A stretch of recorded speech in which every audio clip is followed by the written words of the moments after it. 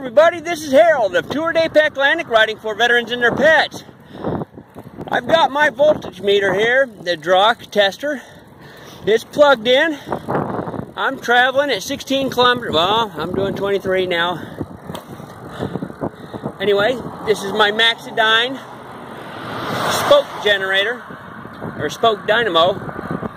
And as you can see, I'm cranking out 4.94 volts, 0.4 amps. That's 24 kph. That's a little bit more than 10 miles an hour. I'd say about 15 miles an hour.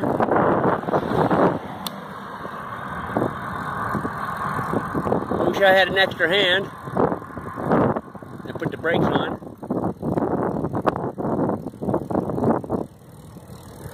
And I do have it plugged into a battery. So there we are. 0.4 amps at 16 kph or 10 miles an hour.